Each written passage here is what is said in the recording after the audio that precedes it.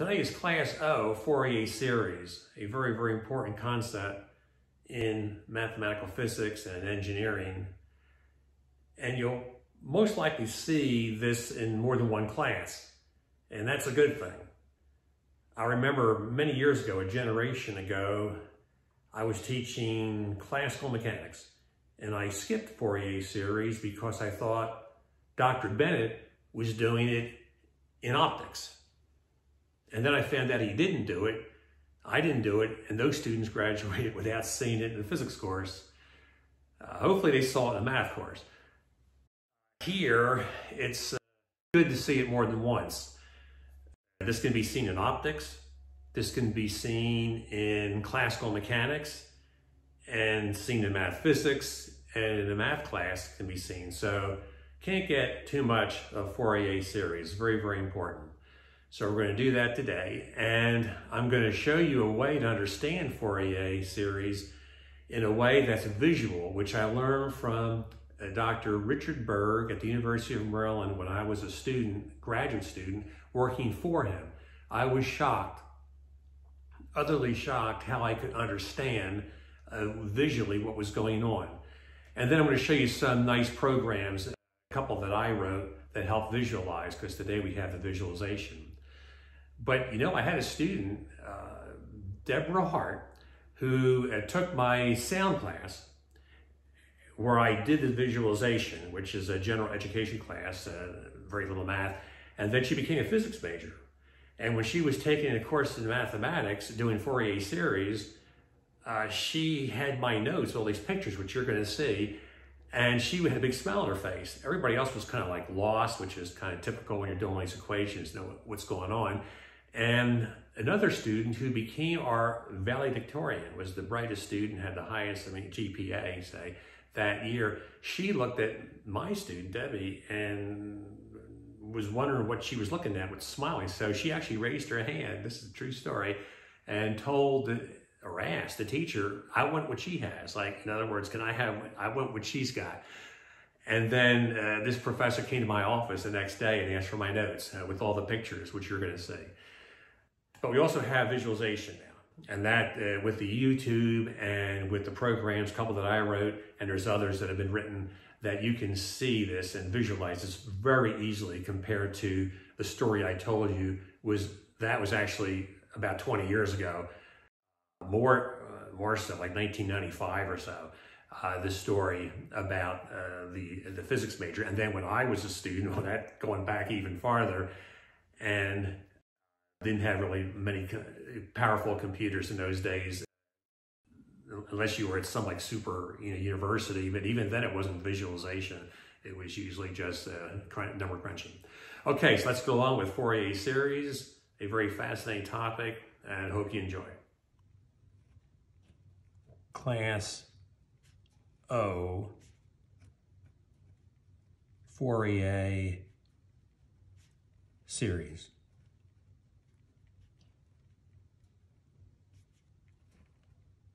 O1, Fourier's theorem.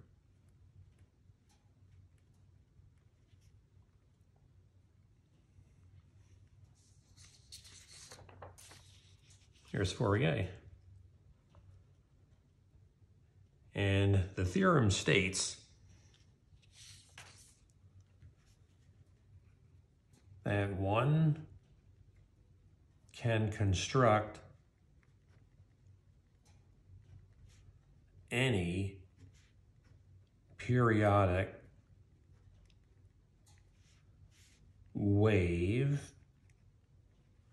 having frequency f. A periodic wave is going to have a frequency since it repeats. So that frequency we're calling f. You can construct any wave, and we're talking here waveforms, like here's a triangle, here's a square, there's a sine wave, using sine waves with frequencies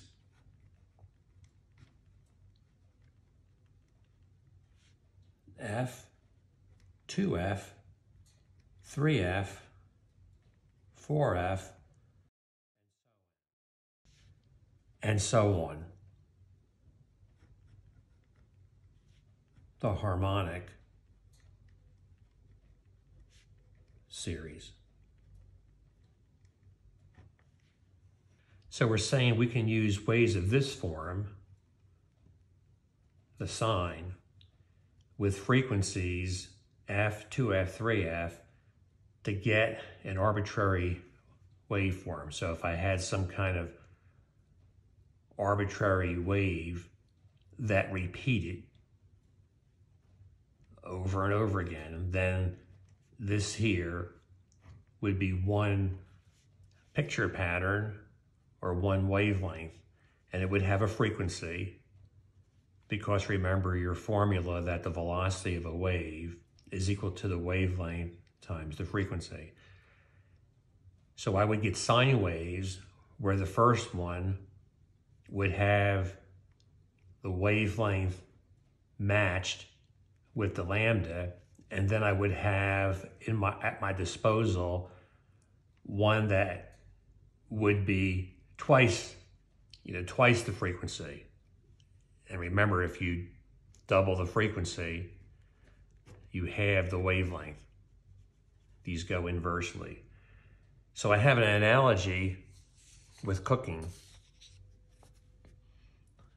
Now let's pretend that you have all these ingredients and these are the harmonic series. This is an analogy.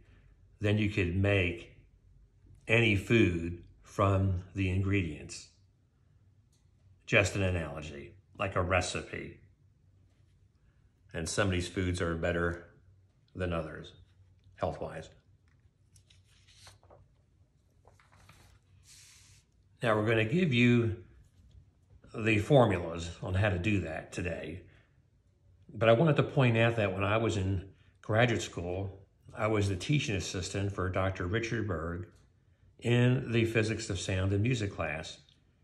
And he presented the Fourier theorem, the Fourier analysis, synthesis, because we can think of this as synthesizing an arbitrary wave that's periodic. He gave it by drawing pictures. And I was so surprised that I finally understood it, because when I was a physics major doing all the equations, I got lost in the math. Of course, today we have lots of graphics, videos on YouTube, and I'm going to show you one program which I authored that helps, with the visualization. So what we do, and I'm going to follow Dr. Berg's approach here, and we pick a square wave. And you might say, well, wow, you got to be crazy, a square wave. How are you going to get a square wave from sine waves, which are rounded?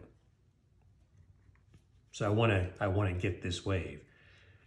So the theorem says that the first thing I can try is I can add or start. I can start, say, because I don't have anything. I can start with this. I can start with this wave. Now, if I start with that wave, it approximates the square wave very poorly. It has a crest and a trough, but nothing else really looks that close. And here, what we can look at is the corrections we need to make. We need to bring this up. This needs to come down too high. This needs to go up. This needs to go down. This needs to come up. That needs to go down. Now notice that this is here, the first one I put down, the blue here, is a wiggle, one wiggle. So that would be here, the frequency F. But this other one I have with the corrections has a wiggle, wiggle, wiggle. It's got 3 wiggles in the time span of 1. So this is 3F, which means I'm using the third harmonic in this case. I'm using the first harmonic, I'm skipping the second harmonic, and I'm going to use the third harmonic. And then the question is, if we draw this here a little bit larger, all right, so we can see we got this. If we add in here, say up, and here I'm going to come down. So this, I'm basically drawing the wave that goes with those arrows. So there you go, wiggle, wig, wiggle, wig. And then here we would be down there and up there and down like there. So this is going to push this up, bring this down, push that up, bring this down, push that up and bring that down, which is what I want. And if I do that, I'm going to get here something that looks like this. So I'm going to redraw that.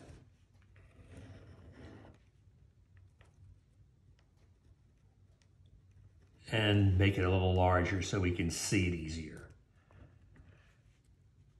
This is the result, and what we can do for the introductory students when we approach it this way, we can't prove that what you need for that third one is 1/3 the height compared to the first one. So if the first one went up here 1 unit, this one's 1/3. Now you can kind of eyeball it and say, well, it's got to be somewhat smaller, but that's the best you can do. But this is good because the students are getting appreciation and understanding of Fourier synthesis without taking any mathematics. This is a general class. So if you look at this one here, and if I were to go ahead and put in, let me go ahead and put in like the background, the square wave that I'm aiming to get, say here. That's what I'm shooting for. Now I can see that this needs to come up, this needs to come down, this needs to come up, this needs to come down to get closer to that square. This needs to come down, this needs to go up, down, up, down. Now if I count these wiggles, let's count those wiggles. Wiggle, that's 1, there's 2, there's 3, there's 4, and there's 5. So now we have something that's going at 5 times the frequency. And you can see that we're skipping the evens that the recipe is going to call for the odd harmonics. And here I have to be more gentle. I do not want to have a big amplitude because that would disturb things. So here it turns out that it's 1/5 is what you need, which I'm going to show later. We're going to go ahead and show you that. So here you have 1, 2, 3, 4, 5 half waves. 1, 2, 3, 4, 5. So wiggle, wiggle. It's basically like 1, 2.5 cycles. And then here you have then a trough, a crest, a trough, a crest, and a trough. Perfect match with the 5F. And that's going to be at 1/5 the amplitude. And notice that here, when you take the sine waves, you also have phases. That means I could shift a wave to the left or the right. But since I'm starting them all off at the beginning to make this work, all the phases are going to be 0. So if I have, say, a sine of x, then I would have a sine of 3x like this, and the sine of 5x. And then I would have the amplitude 1, 3, and 1, 5. And by adding these together, see, I'm going to then get something that looks even closer. So if I do that, this would give me, you see, this is going to pull that down and push that up a hump, and that's going to give it a hump, and I have 3 humps. So I have 3 humps when I do this case, 1, 2, 3. So this is the result. See, that's going to push that up. See, when you had the first one, you had 1 hump. Then when we push these 2 up, we then pull that down, we have 2 humps. So you have 2 humps. And now by pushing up, up, up, we're going to have up, up, up, 3 humps. And I think you can see the pattern, and the students can see the pattern in the intro class, see, without knowing mathematics here, that if you go up here, down there, up, down, and we're gonna go up here. So we have to go up, down, up, down, up, down, up. And then we're at the midpoint. And then this one has to go down, up, down, up, down, up, and then this one has to go down. So now let's count these pairs. 1, 2, 3, 4, 5, 6, 7. And see, that's what you had expected by the principle, and that's 1/7 of the 7th harmonic. And then what'll happen when you do that, do lots of them, you'll get something that has a lot of these little 1, 2, 3, 4, 5, 6, 7. So 1, 2, 3, 4, 5, 6, 1, 2, 3, 4, 5, 6, 7, just keep them the same. So you would have something like this, and see the square wave is now looking better. You're approximating a square wave. And as you go, add an infinite amount, you iron out these wrinkles. However, you do find there is a slight problem in that you get an overshoot.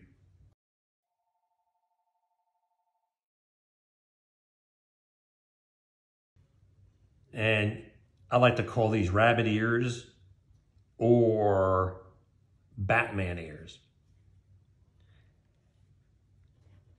When I was in grad school, they called it the Gibbs phenomenon, 1898 Gibbs, but then they found out that Wilbraham earlier had also observed this. So now we should call it the Gibbs-Wilbraham or Wilbraham-Gibbs phenomenon, this little overshoot here. Here's a picture from the book where the computer did one for us here. That looks nice.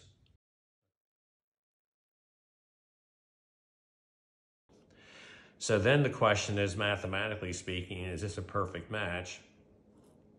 If when you do all this, you basically have a little rabbit ear, like this, or Batman ears. You have Batman ears like that.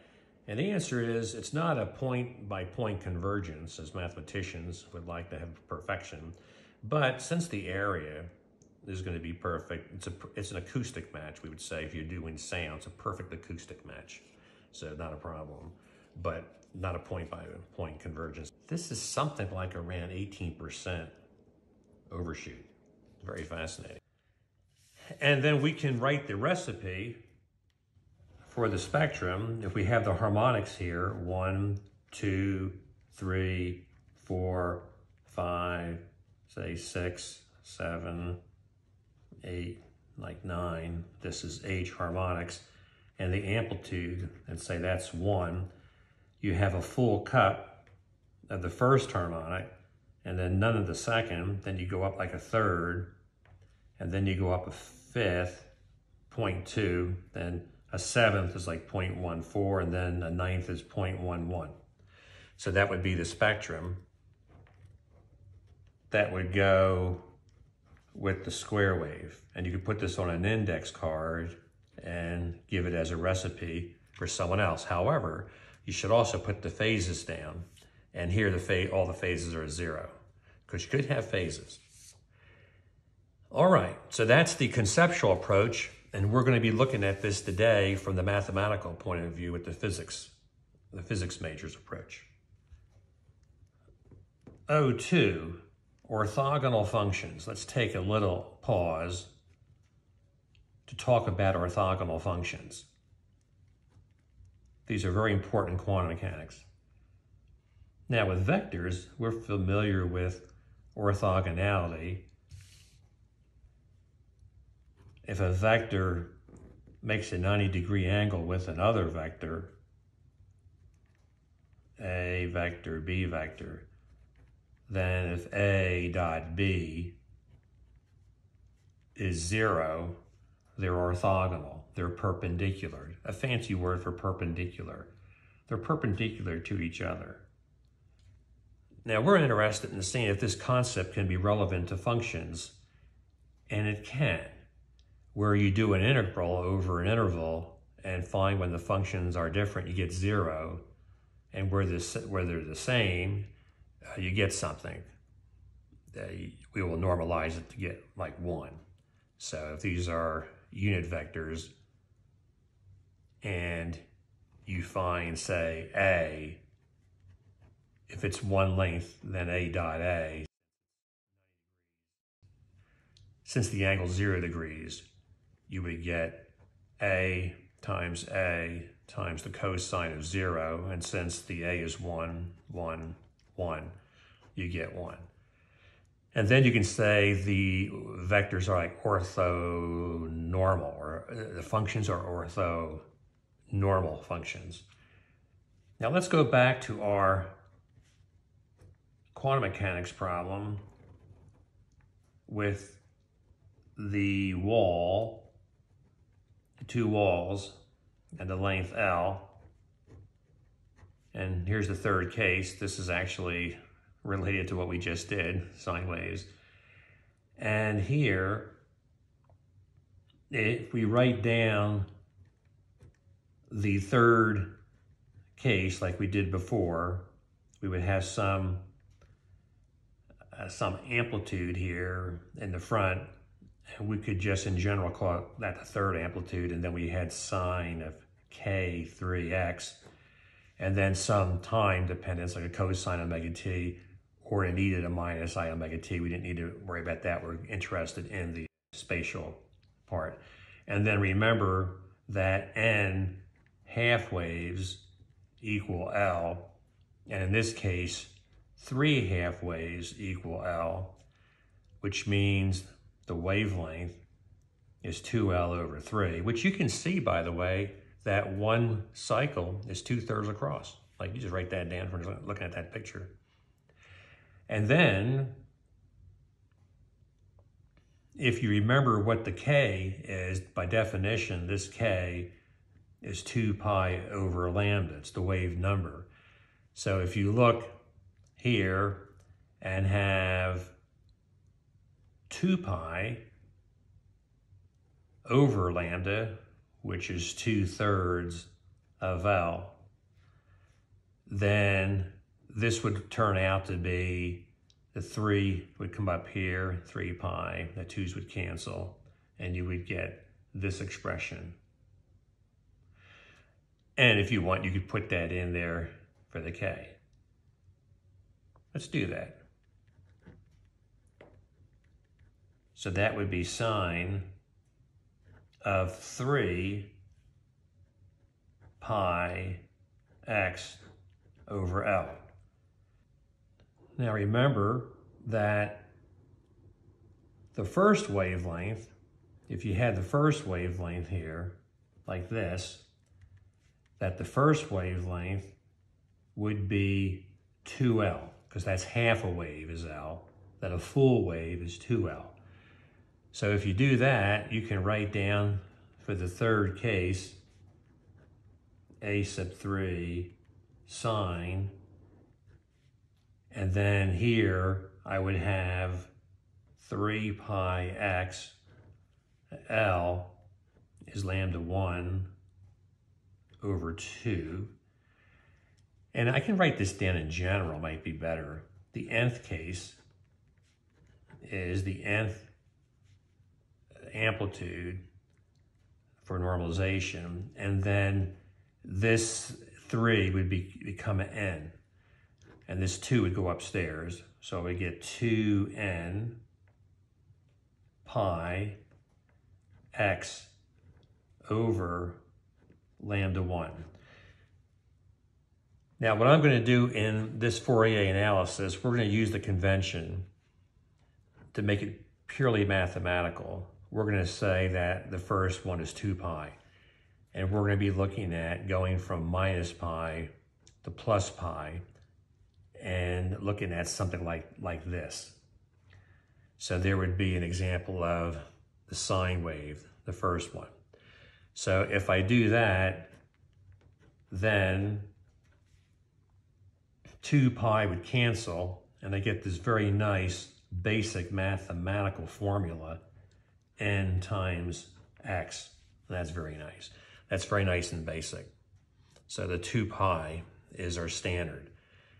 How do you find normalization? Well, for normalization, what you do, now this is quantum mechanics, you would go from minus pi to plus pi, and you would take the wave function and you put a complex conjugate on there, star it, and this is the prescription in quantum mechanics.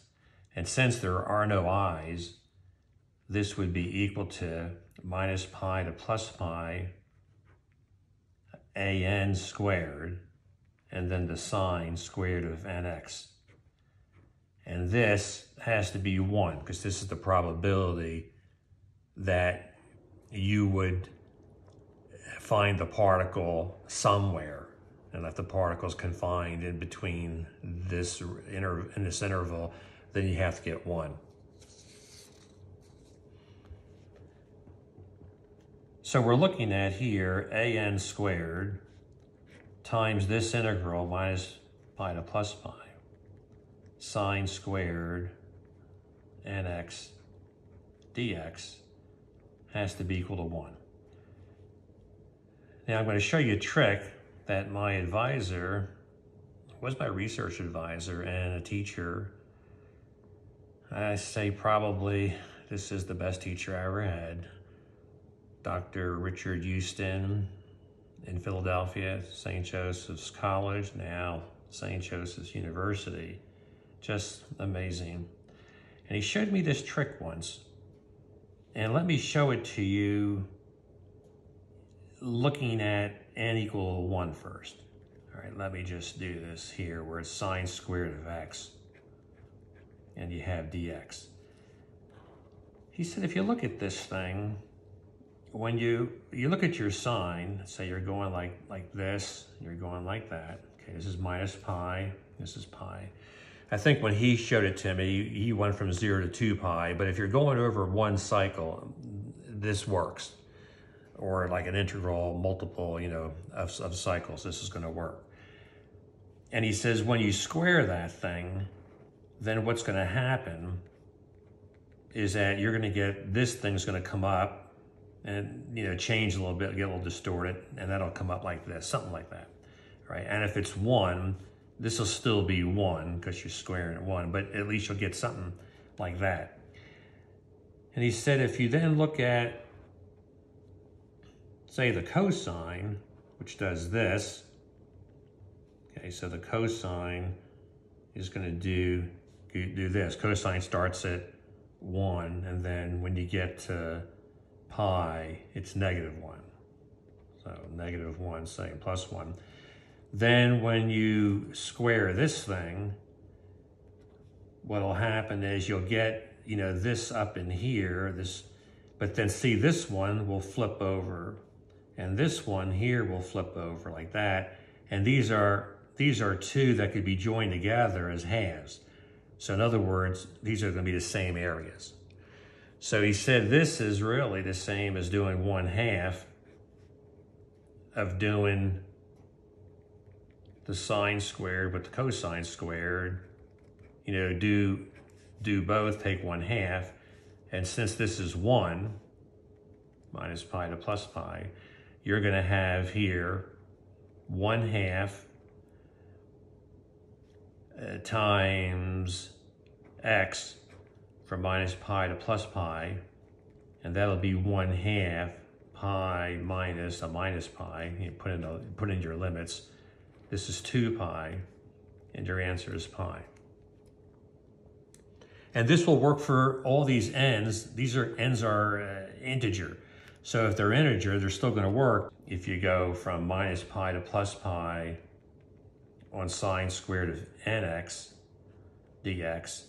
You can still do the 1/2 trick, minus pi to plus pi, and do the cosine squared nx plus the sine squared nx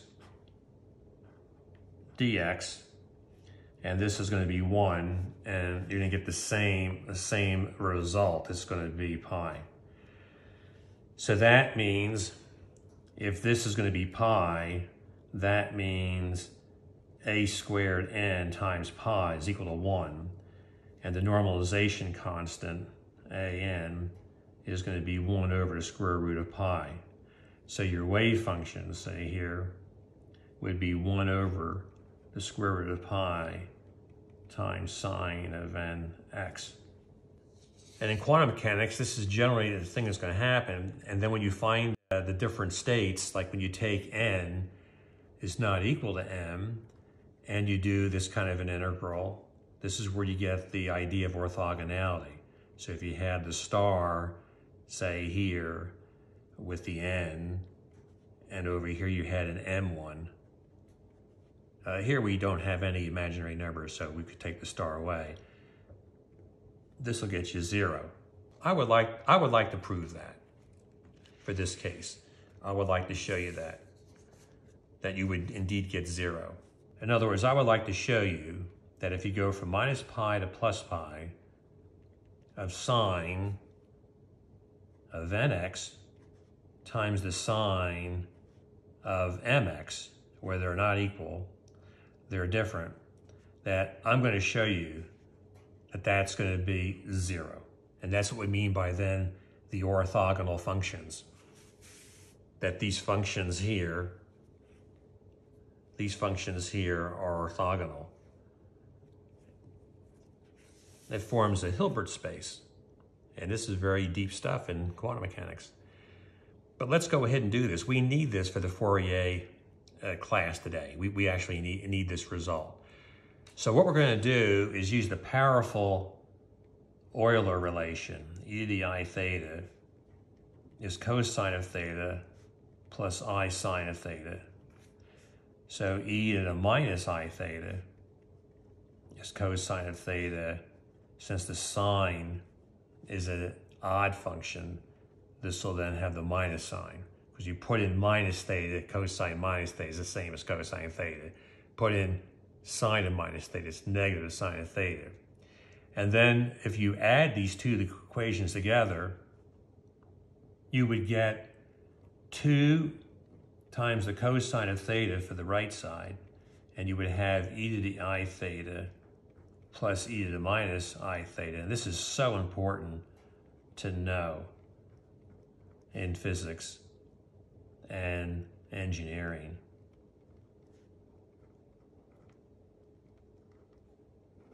But that's another way of writing the cosine of theta. Now for the sine of theta, what I'm going to do is I'm going to subtract, take e to the I theta minus e to the minus I theta. And when I do that, the cosines drop out. And here I'll get 2i sine of theta. When I'm subtracting the bottom one from the top one, then that sine will flip and then we'll get 2. So therefore the sine is e to the I theta minus e to the minus I theta divided by 2i. Very, very important. Have that mastered. Okay, now we're ready to deal with the sine of nx times the sine of mx. And I'm only interested in a case where n is not equal to m, because I already showed you that when they're equal, it integrates out and you get that result that we got with that pi result came out of there. So this thing is e to the I nx, using this formula now, minus e to the minus I nx over 2i, and then the second one is e to the plus mx minus e to the minus I mx over 2i. And what I want to do is I want to integrate, since I'm interested in integrating this thing, I'm going to have like 4 terms when I integrate this.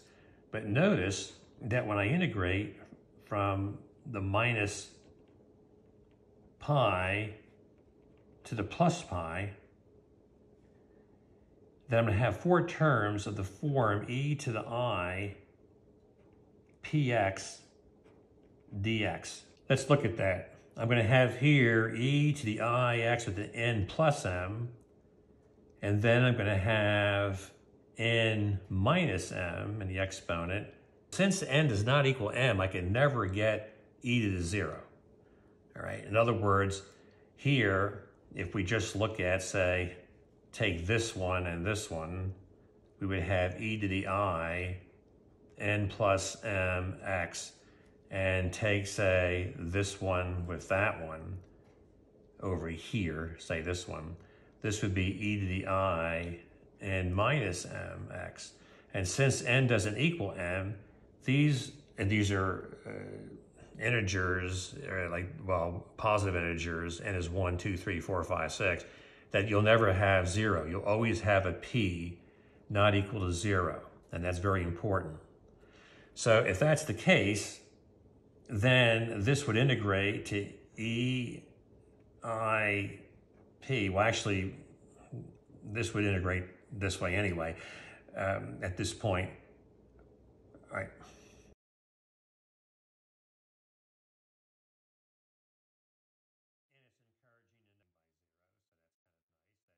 We're looking at a case where p is not equal to 0. And this here would be equal to 1 over ip. And then using the Euler relation, this is cosine of px plus I sine of px. And we're going to go from minus pi to plus pi.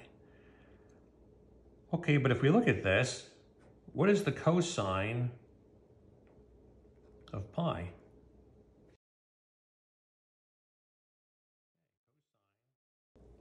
So what's the cosine of pi? This is actually p times pi, but remember p is equal to some integer. So if it's 1, it'll be over here, a negative 1. If it's p is 2, it'll be a plus 1. So this would be, say, for p being odd, then I would have p times pi is odd. That's going to be a negative 1. But see, the negative pi is going this way. It's still negative 1. It's the same. And if the p is even, so it's like 2, then you would want to have here the cosine of 2 pi. So that would get you a 1. But then the cosine of negative 2 pi, just going the other way, is still 1. So you get 0.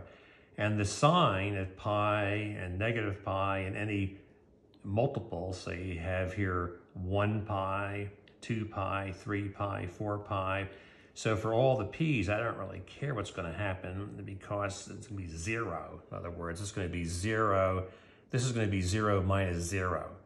In other words, you're getting 0. So that then completes the proof. And then if we do the summary, minus pi to plus pi of the sine of nx times the sine of mx dx, that's going to be equal to, remember we showed that it's pi when they're the same, and then we'll use the Kronecker delta symbol like this.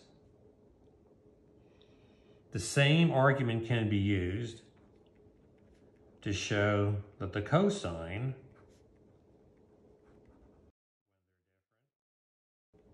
is also pi Kronecker. And what about going from minus pi to plus pi if we had, say, one of each? The cosine of nx and the sine of mx dx. Well, if you look at this case, this is an even function, and this is an odd function, and we're going over like a symmetric interval.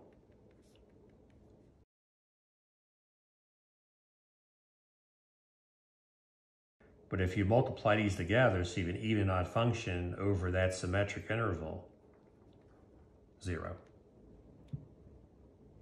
We will need these equations when we go to our next phase. O3, Fourier series. Now, the way we stated the Fourier theorem earlier, we said we could match any function by using the sine wave. So I'm going to write that out as a sum, n equal 1 to infinity of an, the sine of nx, but we also mentioned you could shift, you could have phases.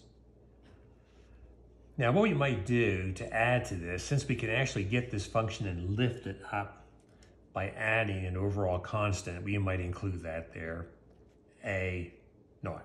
That allows you to lift a function. But the main idea, see, is in here. Now, what I would like to do is go to our formula derived earlier in our course and used a couple times, that if you take the sine of a sum of angles, that's the cosine of alpha here, times the sine of beta. We use the rotation matrix to derive this in one line. And then here we have the sine of alpha, the cosine of beta. And you know, this rotation matrix should be memorized. Here you have the cosine of theta, sine of theta. This is when you rotate the axes, not the vectors. That's important, remember that too. So then when you set this up side by side, where this is an alpha, and say you have another one here, that's going to be beta, like this.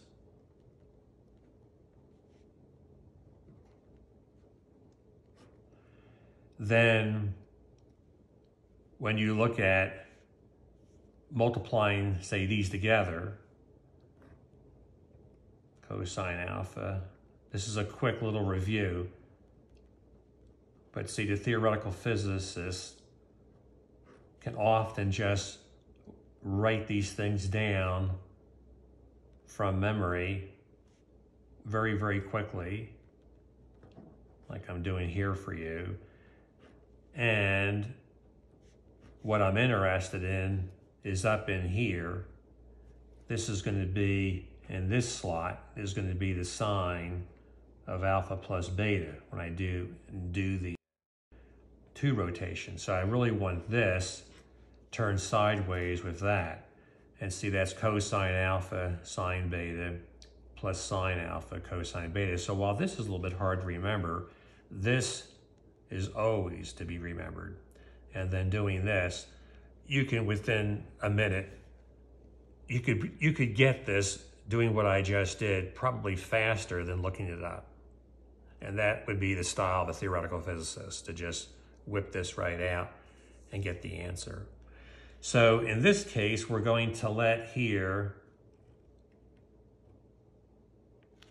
the sine, the alpha, we're going to let the alpha be the nx, and the beta is going to be this. So if we do that, then for the sine of nx plus the phase, we'll have the cosine of the nx times the sine of the phase plus the sine of the nx times the cosine of the phase. So what I'm going to do here is consider this a coefficient a sub n, and this a coefficient b sub n, and then I can replace the sine general form with cosines and sines, and then have f of x is equal to some constant term plus, and then as we go from 1 to infinity, we have an cosine nx plus bn sine of nx. And this is the traditional form that you see in physics courses for the Fourier series, given in this form with the even part and an odd part. And that's kind of nice because when you have an even function, then you won't have these. And if you have an odd function, then you won't have those. So then the question is, how do I find the constants, the coefficients here? And the first thing to do is to integrate the function over this integral. So in other words, we're going to have some kind of function here that's going to repeat. Might be a ramp wave or a sawtooth wave, for example. This is minus pi and this is pi. So I want to just integrate, say, the function. And if I do that, I'll be integrating from minus pi to pi of a naught dx.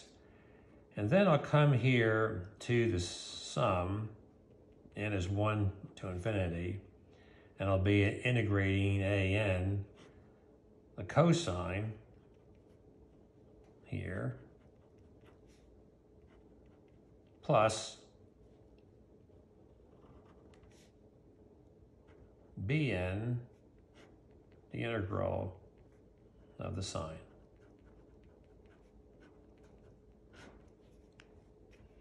This would be minus. Now this would be the sine of nx over n from minus pi to pi. So if you take the derivative here, you get the cosine, pull out that n, and then the sine of any integral. This is basically like 2 pi, 3 pi, 4 pi, 5 pi. That's all. They're all going to be 0. So you don't even have to go anymore. This is going to be 0. And then if you take this thing, and that integrates to minus the cosine of nx over n. And then I guess the secret here, because since the cosine of some, say like 5 pi, like this, if you have the 5 in there, you're going to go 1, 2, 3, 4, 5. That's going to be a negative 1. But see, here's the deal. The cosine of minus 5 pi is the same. So that means when you subtract the limits, you're getting 0. You get 0. So therefore, if you want to know what that coefficient is, a naught, it's very easily done, because that's a naught. This is going to integrate to x. And if you go here, you're going to get a naught times 2 pi. So the a naught will be 1 over 2 pi, the integral from minus pi to pi of f of x dx. So in other words, this is equal to that. So just divide by 2 pi and do that integral with the function that you have. And we're going to do an example. You're going to see how this works. And then you'll get that. Then how do you get the ANs? Well, if you integrate from minus infinity to plus infinity and say multiply by cosine of nx, like this, dx, then when you do the integral over on the other side, you got to deal with this. You're going to integrate from minus pi to plus pi, a naught times the cosine of nx. And we've already shown that something like this gives you 0. We just did that. And then here, you would have the sum. And now you gotta be careful. If you have an n that's coming in, it's better to pick a different index here, because these are all different. And the m's, 1, 2, 3, 4, 5, you want to pick different. It's better to just pick a different index so we don't get into any confusion. So this would be here, am, and we're integrating here from minus pi to plus pi, the cosine of nx is coming in from this side, and then here we're getting the cosine of mx dx. And then we'll have, for the other integral, m from 1 to infinity, say the b sub m, you got your cosine coming in on the left, and then you have the sine of mx dx. So if you take the function and hit it with the cosine of nx, we're going to use this up here, but what I'm going to do is make sure that this is replaced with m as the index, since I'm already using n on the left-hand side. So we're going to change this. This is a good practice to always do.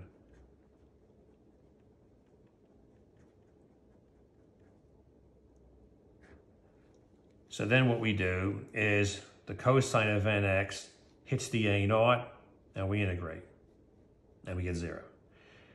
The cosine of nx hits this one, so where's your am? There's the cosine of nx and the cosine of mx, and we've already shown that this is going to be pi times delta nm. And then we have cosine of nx, we have the b m here, we got the sine over here, and we got this cosine coming in here. We've already shown that this is 0. So therefore, if you want to have this, they're all going to be 0 unless it equals n. So in other words, you're going to have the an case is the only one that's going to survive, because when m is not equal to n, you get 0. So when it equals n, then you got it. So you're going to have this, and if you then divide by the pi on the left-hand side, like this, cosine of nx dx, then you will get the coefficient. This coefficient will only survive if it's n. So a sub n, these are 0. So we then take the left-hand side and divide by the pi, and we have it. In similar fashion, the bn will be 1 over pi minus pi to plus pi, the function multiplied by the sine of nx dx. And then, I don't like the fact that this one here has the 2 and these don't have the 2. So what I'm going to do is redefine the a0 without the 2, like this. And then write the function. If I divide the a0 without the 2, but I need the 2, when I find the a0, then I'm going to put down a0 over 2 like this. And then have plus n equal 1 to infinity a n cosine of nx plus bn sine of nx. And it doesn't matter what index you use there. So this is the setup.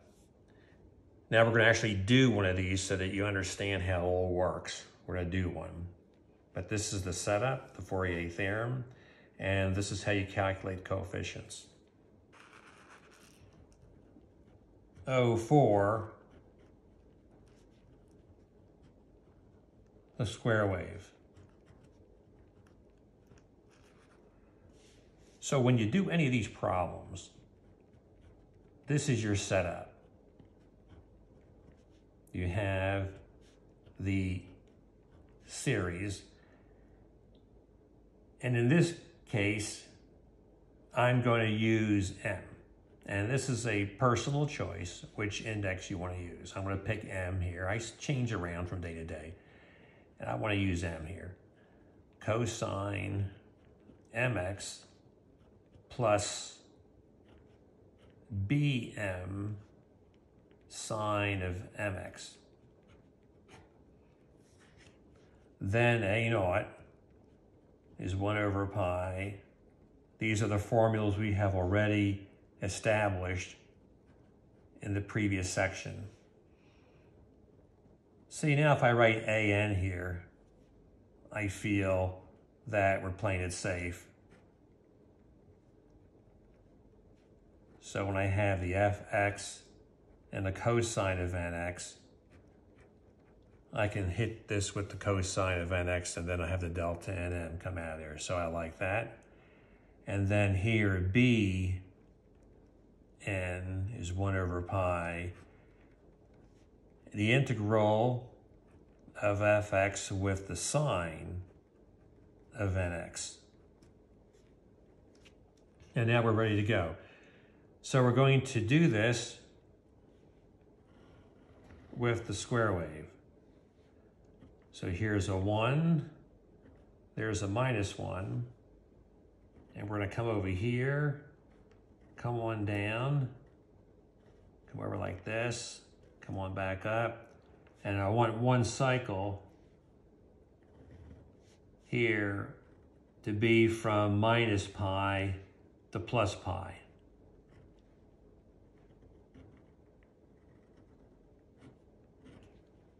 Okay? I think I want that pi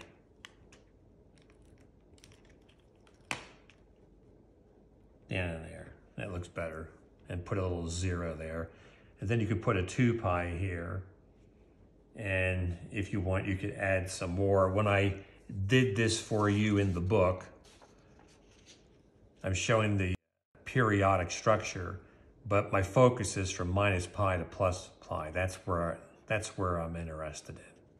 Okay, since this function is odd, that means that this will be 0. In fact, if you don't believe it, you can integrate it, and this is just integrate the function, find the area under the graph. Here's a negative and here's a positive, it's going to cancel. So if you didn't see the symmetry trick and actually did the integral, you would wind up with 0. Let's just go ahead and do that. Say we didn't see the trick. This is 1 over pi. This would be here. Now see, this is the thing. You would have to go from -pi to 0. It's -1. And then you would go from 0 to pi. It's +1.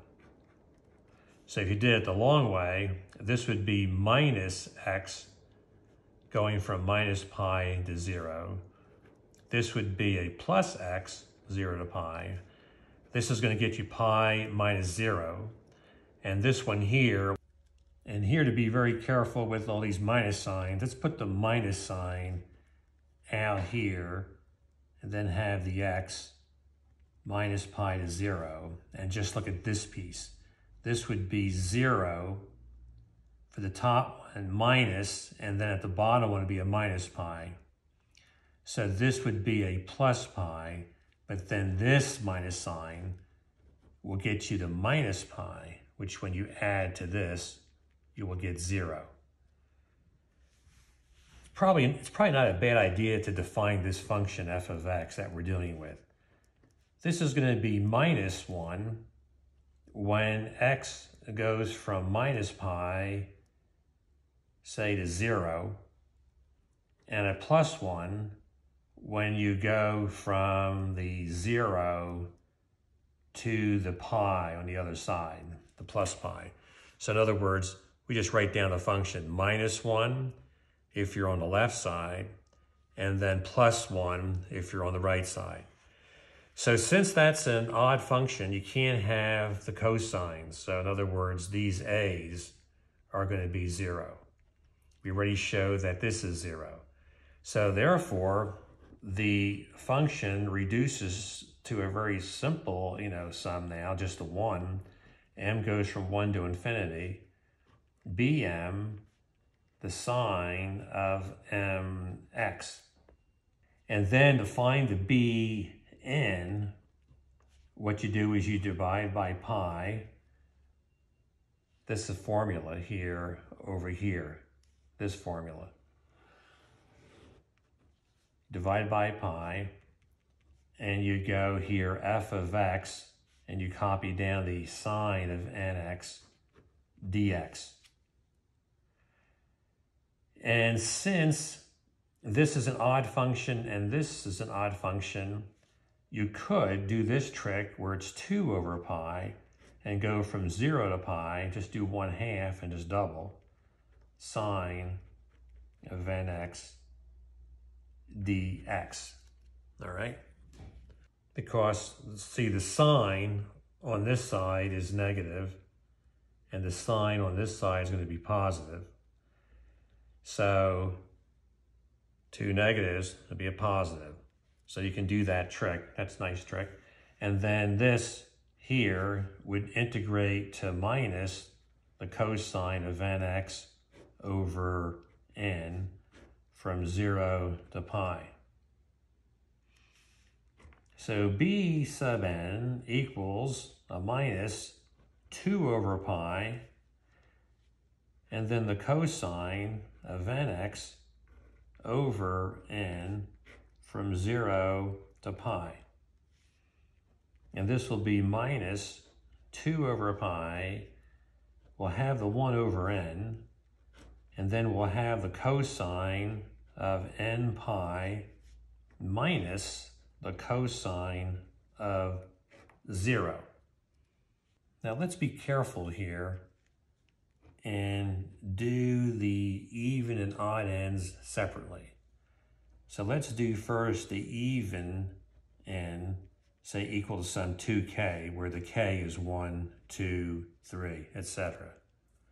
So the even here, this would be minus 2 over pi, 1 over 2k, and this would be the cosine. The n is 2k, so this is going to be, I'll just write this as 2 pi k minus the cosine of 0.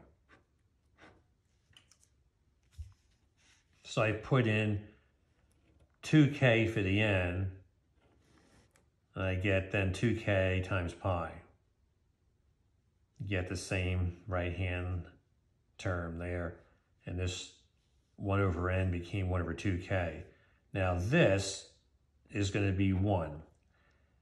But see, if it's 2 pi k, where k is 1, 2, 3, 4, you're going to get 1.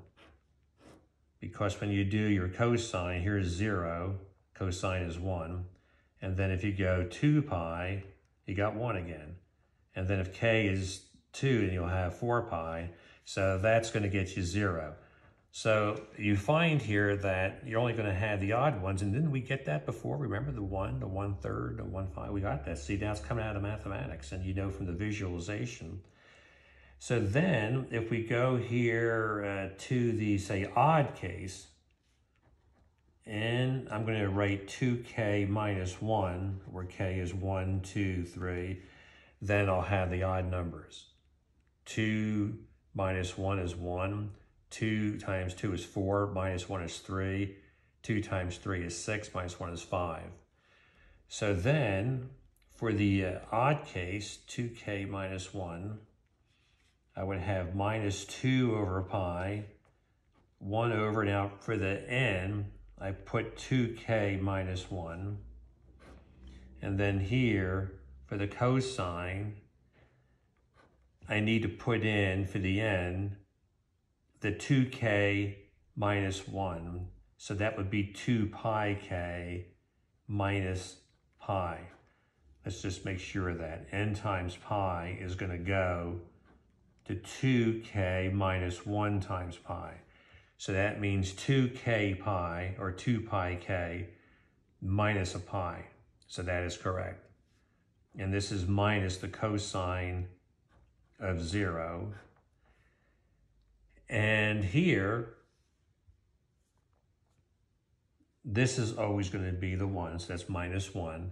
But now, when you have this situation, you're going to have, like, when k is 1, you'll have a 2 pi, but then you have a minus pi, so then boom, you're back to here. And then if k is 2, where you go 2 pi twice, the minus pi, you're back to there. So that's going to be, this is going to get you a minus 1. So a minus 1 and a minus 1 is a minus 2. Now that minus 2 will work with this minus 2 to give you a plus 4. So you're going to have for the general term, you're going to have minus 2 times minus 2, 4. You're going to divide by that pi, and then you're going to have 1 over 2k minus 1. That's what you're getting. And all we have to do now is put in, for k, 1, 2, 3, to get the various n's. So when k is 1, 2, 3, your n is going to be 1, 3, 5, your odd numbers, because n is 2k minus 1. So what I'm going to do here is make it even simpler. I'm just going to say this is Bn, and this is 4 over pi, and this is 1 over n, and I'm just going to write down for n odd, because I don't want to deal with all this 2k minus 1 stuff. I just know they're going to be the odd numbers, the odd cases, so therefore this is it. This is very, very simply expressed. So that means the function will be, you'll have a 4 over pi on the outside. What are we doing now? Well, we're doing this. We're doing the B case, which is the case where you're looking at n going from 1 to infinity, b sub n sine of nx, because that's the term that survived. I mean, that was the term that survived. The cosine term and the constant term came out to be 0.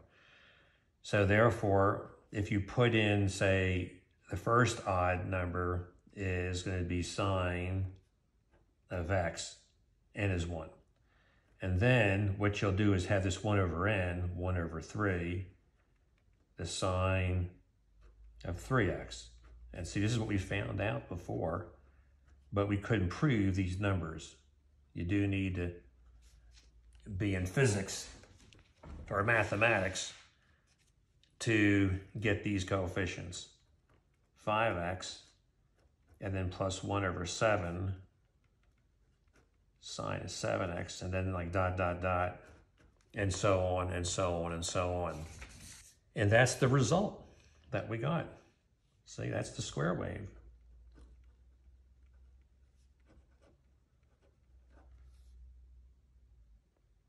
Very nice result. I'm going to show you the program I wrote to help do more visualizations. Actually, a couple programs I wrote, and one of which is published, to show you how to visualize this, and also to apply it to sound, where you can actually hear the sounds. Now, to get some engineering in here, let's look at a square wave on an oscilloscope. And we often refer to this as just a time domain, because the axis here are milliseconds. And here, the way you would work the oscilloscope, you would say, well, look at this. This has one cycle here is 2 milliseconds. Say, if you went like here and like there, it's like 2 milliseconds. When these are not lined up like that, we just count like all of them, because this is 16 milliseconds, and go 1, 2, 3, 4, 5, 6, 7, 8, and then you would divide and get the period as 2 milliseconds. Then if you do the Fourier series on this, so here's where now we're doing time. So like we were doing like sine of x, but now if we were doing like sine, let's say had like an omega t. So yeah, if you were doing, you had sine of x, and sine of 3x, and sine of 4x.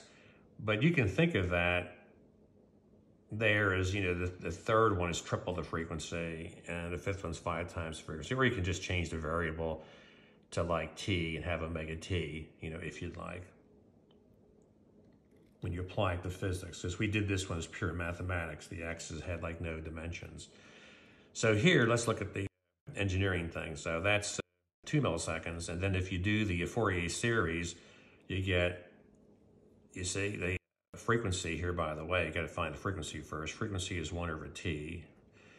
But when you have t in milliseconds, a cool formula, I tell my intro students to do, because we do labs like this in the intro physics of sound and music class, then you would get here 500 hertz. And that would be equal to a half a kilohertz. So then for your Fourier series, a half a kilohertz, 1 full cup. Then second harmonic, none. Triple, 1/3 of a cup. And then nothing. And then the fifth, 1/5 of a cup, nothing. And 1/7 of a cup, which is 0.14. 14 cents on the dollar if you do 1/7 of a dollar. And then 1/9, when it's not shown, would be 11 cents, like 0.11. So that's your kilohertz, and this is called the frequency domain. So you're looking at in the frequency space, like if there's time is like a space, time domain, you see the oscilloscope. If you look at the frequency domain, you see the Fourier series. And this is the recipe. Isn't that nice? Like put it on an index card. So very nice application to engineering. Now take a break to do the applet that I published. So we do that next. Okay, we're going to look at this application which I developed and published. It's a 16 harmonic Fourier series web app with sound, and there'll be a link at our site for you to go check this out. Here is the program. And we have 16 harmonics, and let's make a square wave. Well, you can do it manually. It's 1/3 the height. 33 cents on the dollar. And it might be easier just to come up here and punch in the 33. Can you hear the other harmonic come in? And then the fifth harmonic is going to be 0.2, 20 cents on the dollar. Oops. It's easy to fix it. Here we go. And then 14 cents on the dollar. So you can see the formation of the waves we talked about in class. All right, here's 14. And then 1/9 of a dollar is like 11 cents, 1/9 of 99 cents. And here I have it so that you can hear all the harmonics. We usually don't pick out harmonics easily unless you're a piano tuner or a musician, but you can now practice. Watch me take a harmonic out. You hear that come and go? Here's triangle. Boy, that's amazing how the triangle can be made very, very easily. Notice the triangle has phases. I have this set up so it's all sine waves with phases, so you don't have to worry about cosines, but the phases take the place. Triangle. See, that's a richer sound, has more partials. These are called overtones. This is the fundamental. These are overtones, or all of them are called partials or harmonics. Okay.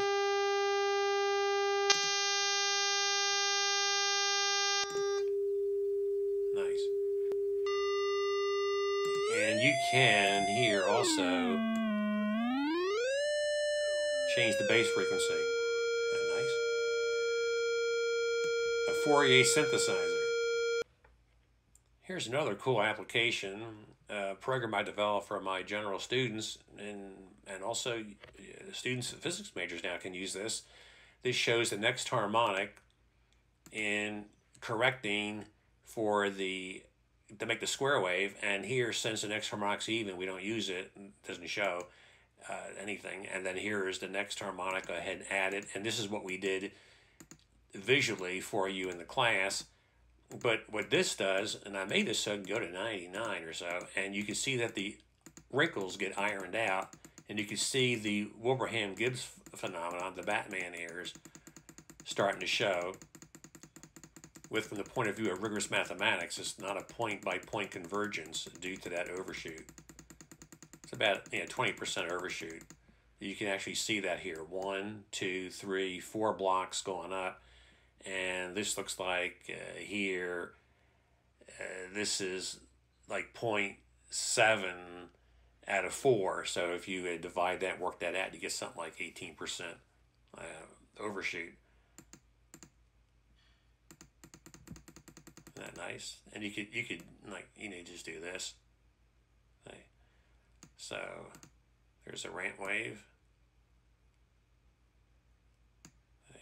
Pulse train is cool. That's basically all the frequencies and the harmonics added up one at a time. I mean, you basically have the same amplitudes for all those. Okay. You can change the frequency for all these. Nice. So you have some fun with that. The sine wave just is done. There's just the sine wave. Okay.